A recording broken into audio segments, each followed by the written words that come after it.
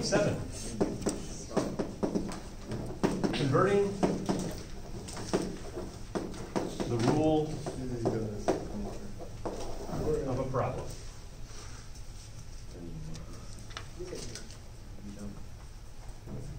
Today we have a lesson, tomorrow we have a work class. Actually, don't take that back. Tomorrow we have a French play during your class, so we're not going to have that. Yes. Yet again, the fourth one. So the other class are going to have a work class, and you guys aren't. I'll give you the worksheet regardless. Wednesday we have another lesson. Thursday is a work class. Friday another lesson. Monday next week work class. Tuesday next week is your next quiz. So Tuesday is your next quiz next week. I thought we were only using one. No, we talked about this. 3 lessons. Oh. All right, let's get started. There are 3 forms for the rule of a parabola. So today's lesson, we're not actually going to learn anything brand spanking new. We're going to consolidate some things that we've talked about, but maybe haven't seen it sort of wrapped up in a package like this. So nothing actually new, no new formulas, no new process, just looking at things and making connections that perhaps we didn't see in the past. So we already know that there's 3 forms. The first form is called standard or vertex. We know what it looks like. Y is equal to a times x minus h all squared plus a.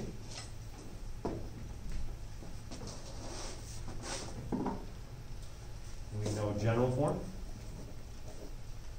The one that looks like y is equal to ax squared plus bx plus c.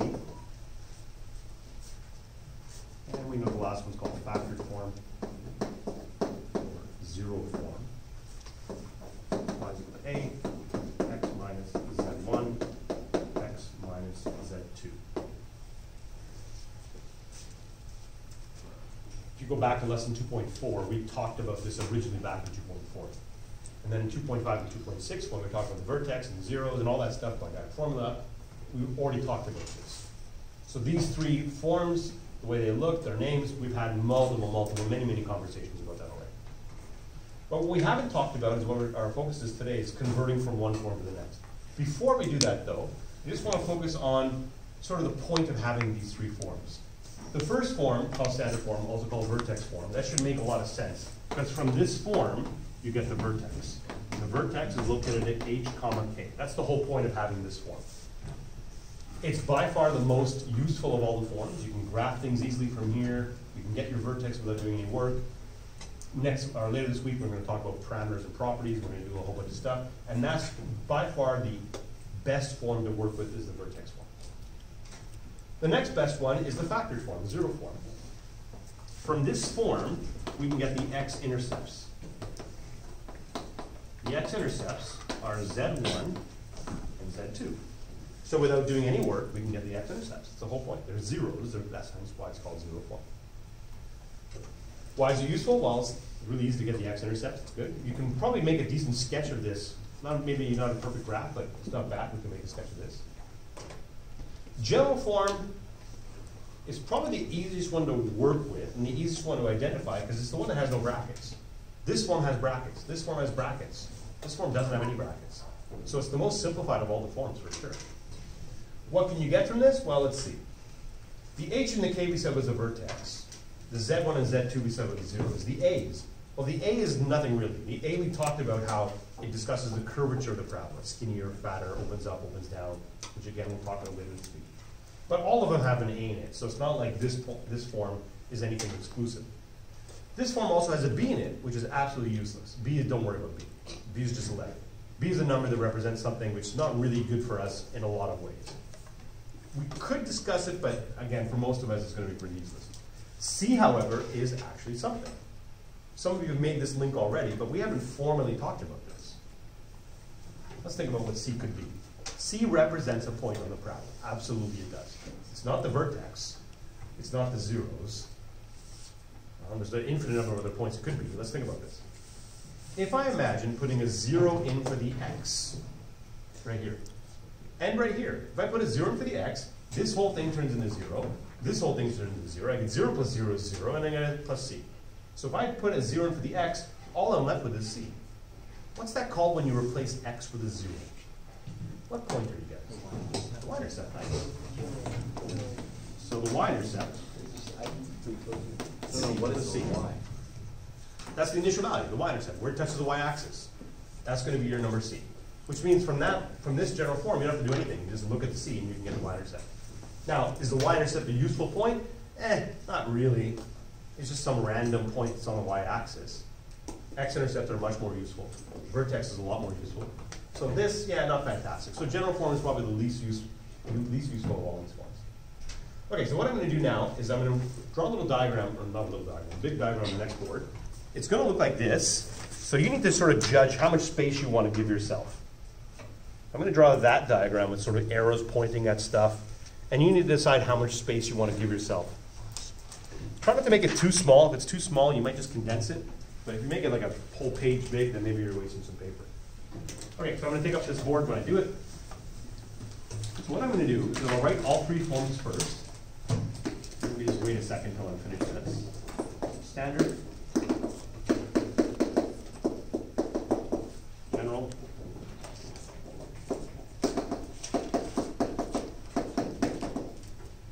factor,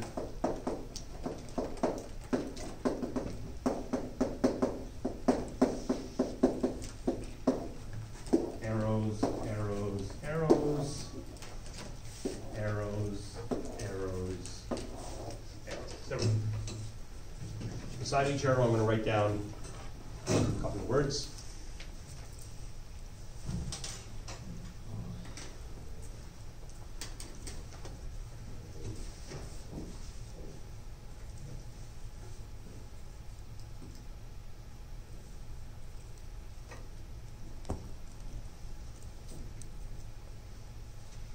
So again, nothing particularly new in this lesson. Everything I'm going to write down are things that we've done. In some cases, we've done many, many, many times. Just maybe we didn't realize in the past that we could do this in this way. So this little diagram will help us decide, or help us determine, how to convert from one form to the next. We're just consolidating knowledge, putting things together that maybe we didn't necessarily notice before. Now, general form, the one in the smack dab in the middle, is the only form that has no brackets in it. Standard form and factor form both have brackets in it, so general doesn't have any brackets. Which means to get to general form, to get to the middle form here, just get rid of the brackets. There's no formulas you need, there's no factoring, there's no completing the square, there's nothing special. To get to general form, just go ahead and get rid of the brackets. How do we do that? We simplify. So to get the standard to general, simplify. Simplify means expand, multiply. Go ahead and simplify that. Same thing for factor to general. From factor to general, we'll also simplify. So general form is by far the easiest one to do. In fact, you're just using grade 9 skills to do that. If you can imagine this, if you FOIL this out, you get rid of all the brackets, you end up with this. So it's really nothing grade 10 about, it's a simplification of these. So that's the easiest one to get to. Nothing fancy. The other ones, it's going to come down again to your preference. You're either going to complete the square or you're going to be using your formulas. If you're completing the square, you can do it all. Everything for this chapter, you can do it all by completing the square. That's the benefit of it. So this is what I mentioned earlier today when we were taking the homework. If you want to switch methods, today would be a good day to switch. If you're going to switch and you want to decide between the square, then you want to do that now. Don't wait until like Friday of this week. Like, if you're going to switch, do it now. If you're comfortable and you've sort of picked your lane and you've chosen your formulas, then you're going to be using formulas. So for each one, I'll write the options. So to get from general to standard, you're either going to complete the square. I'm going to call it CTS just to save a little bit of space, so complete the square. Or you're going to use your formulas for H and K, which we have in our lesson 2.5. 2.5, we have the general forms for the formulas for H and K. To get from factor to standard, well, look, if you wanted to, you could get to general and then standard. You can kind of do it in 2 steps if you wanted to. There's nothing wrong with that. But we can do it directly in 1 step as well. You're either going to complete the square, so I'll write CPS. Or we're going to use our formulas. So the formulas for H and K, but it's the other version. It's the factored version of the formulas for H and K. So if you're a formula person, that means you have really good memory and you know all your formulas to use and when. If you don't have a great memory, like me, my memory's pretty bad, then I end up completing the square for most questions. The other side of this, to get from general to factored, you're going to complete the square, CPS, or you're going to use your quadratic formula. So I'll write quad formula, but you're going to use the general form version of the quadratic formula. That's the longer, messier one, with the negative b's and all that stuff. If you want to get from the top to the bottom standard to factored, you could go through general form first, or you can do it directly by, again, complete the square, or use the other version of the quadratic formula. The one I showed you earlier, the most forgotten formula this year, the one where I won some cupcakes on, the H and K version of the quadratic formula. So again, this is why I said, if you're going to complete the square, now would be a great time, because you can see complete the square appears everywhere. If you complete the square, you can do it all.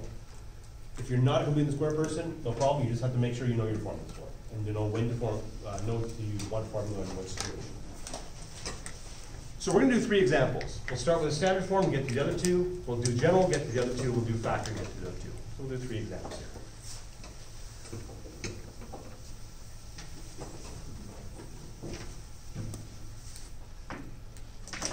So convert. Example. Convert into the other forms.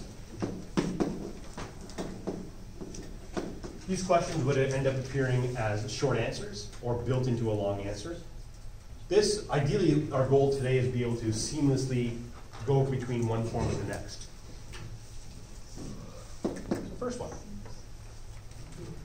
Y is equal to 2x squared minus 3x plus 1. Just before we get started, I want to point out that there are so many different ways of doing this. Let me point this out. If I had standard form and I want to get factored form, I could simplify and then complete the square, or I could simplify, then use the quadratic formula, or I could complete the square from here, or use the quadratic formula from there. So just to get from there to there, 1, 2, 3, 4, 5. I just gave you 5 options, just to do one conversion. Clearly, I'm not going to show all the different options here. I'm going to pick maybe the most obvious one, which is not completing the square because most people aren't. So as I work through these questions, you might look at the board and say, I wouldn't do that, or I didn't do that, and that's okay. So I'm not going to complete the square because most people aren't. I'll do it probably the most obvious way that most people would do these. So the most obvious way is to first recognize that you have general form. You need to know where you're starting to figure out where you need to go.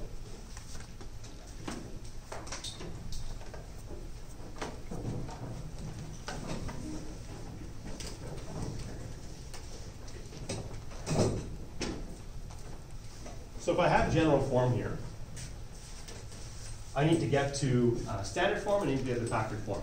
Again, the order doesn't make a difference. For the sake of argument, I'll do my standard form over here, and I'll do my factored form over here. And again, I'm going to pick the method that I think most students would do, but I'll also talk about some other ways of looking at this as well.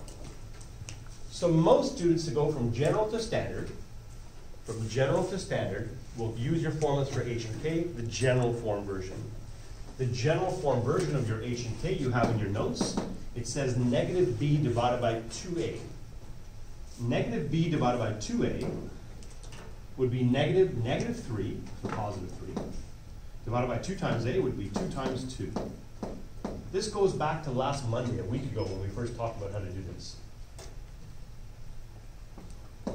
3 over 2 times 2 is 3 over 4. So 3 over 4. There's your H. You need a recap of this. Go back and take a look at lesson 2.5. We did a work class the next day. We probably did about 20 to 25 questions on this. To get the K,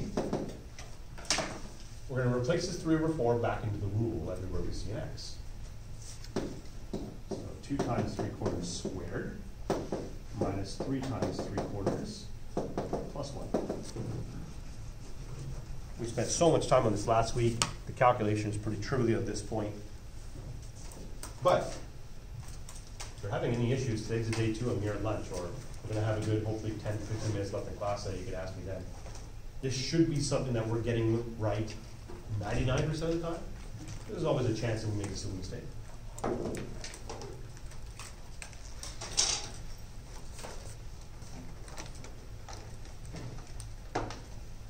We get -1/8.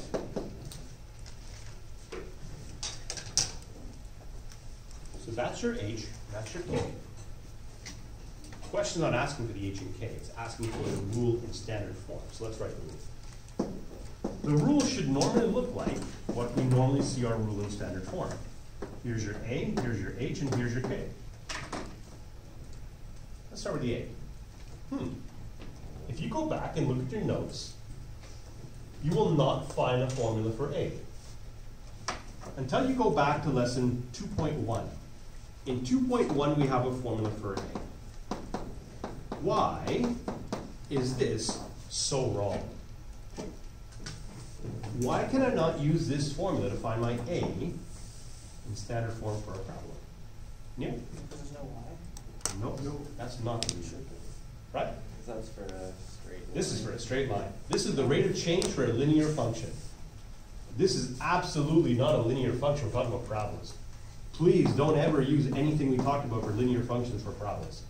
So there's no formula to calculate the a, because it's easier than that. It's right here. Here's your a, b, and c. Your a, there's no formula. Your a is the same a that appears everywhere. If your a is 2, then your a is still 2. Don't worry about calculating anything. What you get is what you get. Your h looks like it's a plus 3/4, but we've talked about this. Your h actually is 3/4, but in your rule, it's going to look the opposite. That's a conversation we had. Your k is what you see. It's -1/8. There. So nothing actually new. We did this last week. We just didn't piece it together in a conversion way for this. So there's standard form. I'll do the factored form next. Again, if you're completing the square, then let's go ahead and do that. It's fine. If you did this slightly differently, no problem. If you got factored form first, and then from that answer you got this one, no problem. Again, definitely different ways of looking at it. But I'm trying to do it the most obvious way that most students would do it. Next, to get my factored form, most students wouldn't go from this line. Because, look, if this line was wrong, and then you get factored from this line, well, then your factored form is going to be wrong too. You're better off probably going back to the original question. So from the original question, to get factored form, from general to general to factored, I'm going to complete the square, or use the quadratic formula. That's probably the most obvious way. I personally wouldn't do that, but I'll talk about that afterwards. So I'll do this, quadratic formula, because I think that's the most obvious way that people will do this. The quadratic formula is the long version of the quadratic formula, the one that we tend to remember. The negative b plus or minus blah, blah, blah.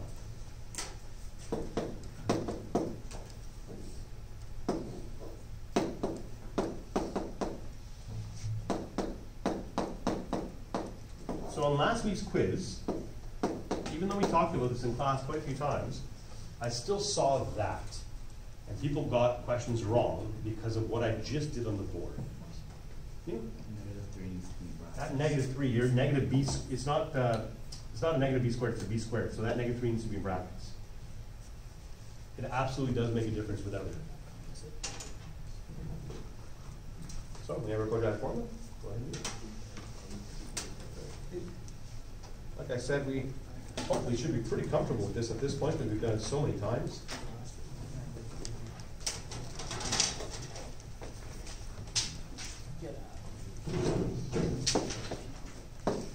Of course, the order of these don't make a difference. If you have them flip-flop, that's okay. And just for the sake of time, if I speed this up a little bit, you get a 1 and a 1/2. So that's something we've already done. But let's write the answer now. The answer in 0 form should look like this. Here's your A, here's your Z1, and here's your Z2. The A we just discussed. It's 2 there, it's 2 there, it's 2 everywhere. If you got a 2, it's a 2.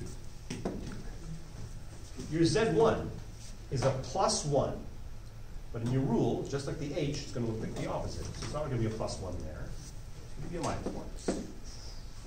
Your Z2 is a +1/2. In your rule, it's not going to be a +1/2. It's going to be a -1/2. And there's your factored form answer. If you're completing the square, again, you would have got that as well. No sweat. By the way, for the 4 or 5 of you that are completing the square, or maybe even more as we switch over, because I've neglected you because most people aren't doing it, but completing the square, that would be your first step of completing the square. This would be step 5 of completing the square, and this would be step 8 of completing the square. So completing the square does give you everything that you see on the board. It's in one process. Instead of memorizing, it's a process, but again, your call. There's absolutely nothing wrong with what I've had on the board, but I will show the factored form slightly differently. Don't write this down. Just follow along. So instead of this, instead of doing that for factored form and completing the square, I also could have done it differently. I could have used some things that we've learned in the past. Something that, well, even now, we're probably pretty good with. We can munchkin number this. What adds to -3 multiplies +2, -2, -1. So you go ahead and factor it, -2, -1, and you'll get a 2x minus a half, -1, sorry, and then -1. There, you can munchkin number this. There's nothing wrong with that. But if you decide that you realize that, you know what, I can munchkin number this, that's much quicker. Take a look at this line right here and look at that line right there. They look different. They're exactly the same, but they look different. Here, it looks like your A, the number in front of the brackets, is a 1, that hidden 1 right there. It's absolutely not. There is nothing wrong with calling this factored form. It is factored. It is. But when you compare it to this form, you can see that, there's an extra 2 at the beginning here, and that doesn't have a 2 here. Why not? Because it's the x minus 1/2 is Yeah. exactly what that's two. If you take this, just this first bracket, and factor out the 2, make the 2 out of here. If I take the 2 out of there, I'm left with an x. Take a 2 out of a -1, I'm left with a -1/2 and a -1. This and this are both considered factored forms. Depending on how you proceed. If you prefer munchkin numbering, then your factored form is going to look like this, which is fine. If you don't munchkin number and you do this, that's fine, but they're both identical to each other. Just make sure you're comfortable with that. So if you see it written this way or this way, they're both the same thing. So you don't like that? No, they're both fine. They're both fine. It's just, again, depends on how you proceed. If you decide to munchkin number, you're probably going to get that answer. If you go quadratic form, you get this answer, and they're identical answers. Okay? Okay, let's try the next one. So we started one with general form. Let's do one with factored form and one with standard. Number 2, y is equal to 3x minus 1 and x plus 5. Take a second and give this a try. Number 3, I'll go back to this board. Yes.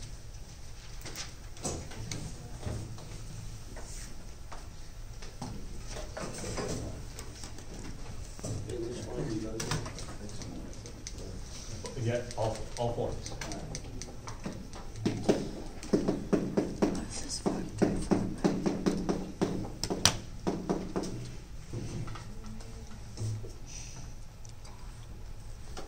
So if you're going to convert from one form to the next, you need to make sure you know which form you have. This one is currently in factored form. For the sake of argument, I'll do general form over here, and I'll do standard form over here. If you're doing this differently, no problem. Go ahead and do it differently if you want, if you're comfortable with it. Make sure you're able to show your work. You got a correct answer. This one here is in the standard form. Put it to general form over here. And I'll put it to factored form over here. take a second and actually try this. Because number 2 has one or two twists that, even though we've talked about, you might still encounter some problems. Number 3 is a twist that we've talked about, but we haven't really formally discussed it in this context before. So give it a try. If you're worried about making mistakes, just grab some scrap paper, new on scrap paper. So without me doing it just yet, to get to general form, just multiply. Use your grade 9 skills. FOIL that out. Take that bracket times that bracket. Get rid of the brackets to get to general form. That's the easiest one. You don't have to worry about memorizing formulas or completing the square or factoring anything. Just multiply the brackets. General form is the easiest one to get to.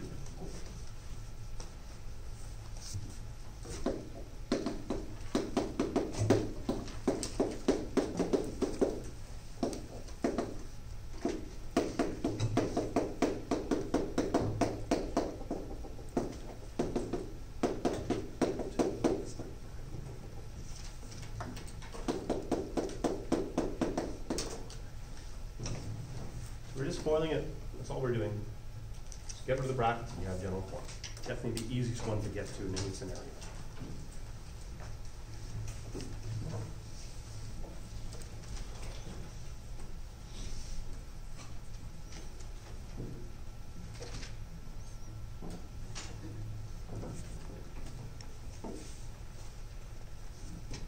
I'm curious, how many people are still completing square?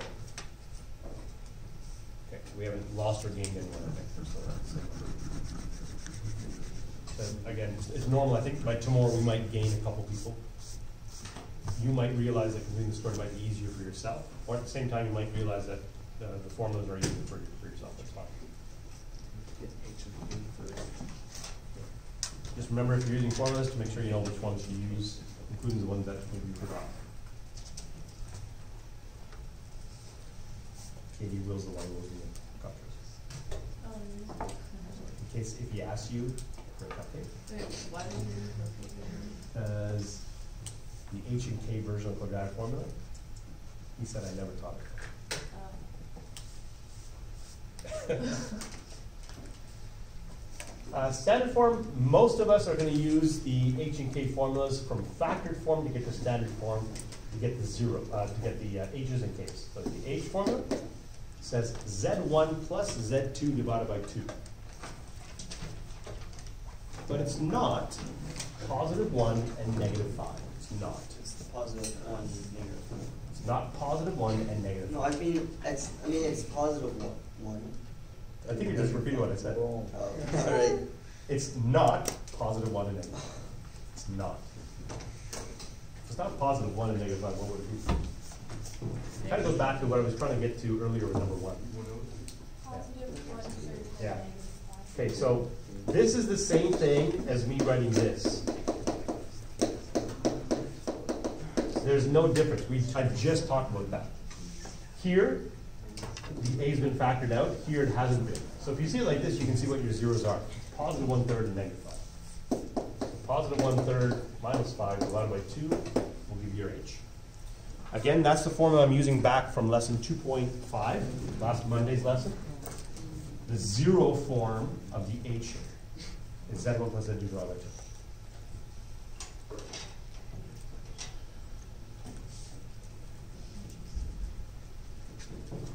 We get negative 7/3.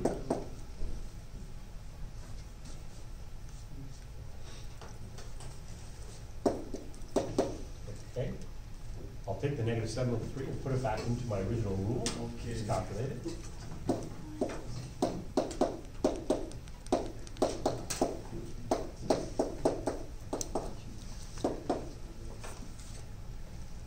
Lisa, can we see the end of this board here? Mm-mm.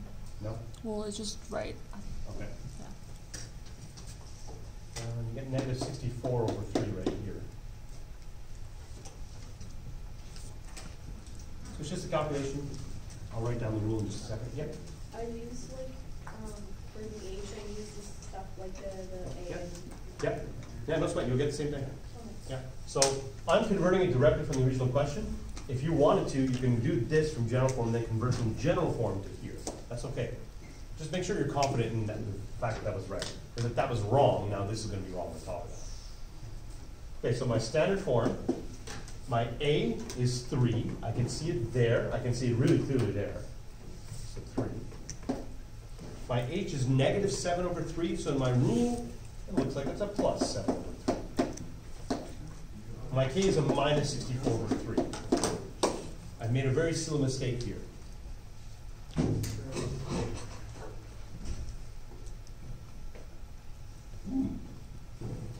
I thought it was obvious, but it's not. Even I didn't put the square. the squared, little squared there. Without that squared, it's actually a rule of a line now. So yeah, the squared makes it a problem. That is important. Okay, so the twist here that I was talking about was just that negative 1/3 business. And finally, the last one.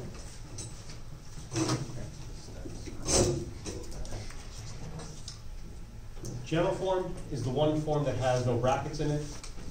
So we want to convert that, just simplify it, get rid of the brackets. I'm just going to write it down once more just so I can do it here. Okay. Some of you are literally either just did this or just about to do this. And if you remember, this originally sent you back to math jail. We did this in our first lesson of the year.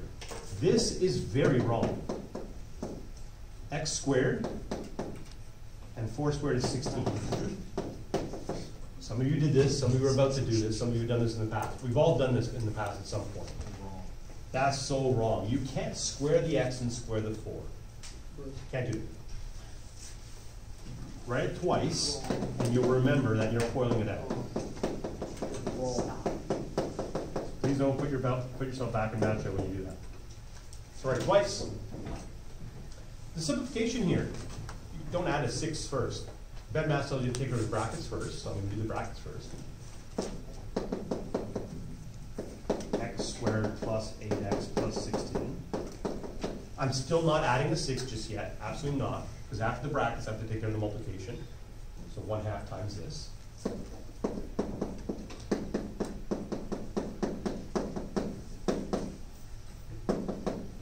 Once I have that, now I can finally do that addition of the 8 plus the 6.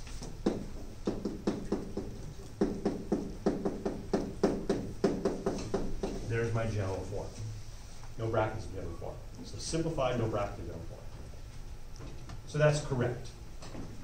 I mentioned to you something last week that we talked about originally a couple months ago. And I'm bringing this up because I think maybe we got lost somewhere along the way. Last week I reminded you that you can massage this algebraically. I use those words. You could massage this algebraically and get rid of the division by 2 at the fraction here. You could. But in this case, it would not be useful at all. Don't do that. If you're looking at this saying, oh, sir, you can multiply everything by 2 here and get rid of that 2. If you have an x squared and an 8x and a 28, that's much easier because then I don't have to worry about a fraction. You could do that, but that's not helpful for you at all. Because remember, if you're going to multiply everything by 2, you have to multiply both sides by 2, including the y. You have to then have a 2y here, which is not good. So don't actually do that unless you have an equation that's equal to 0. If that was equal to 0, then yeah, it'd be beneficial, and then you just, a 0 times anything is 0. Factored form.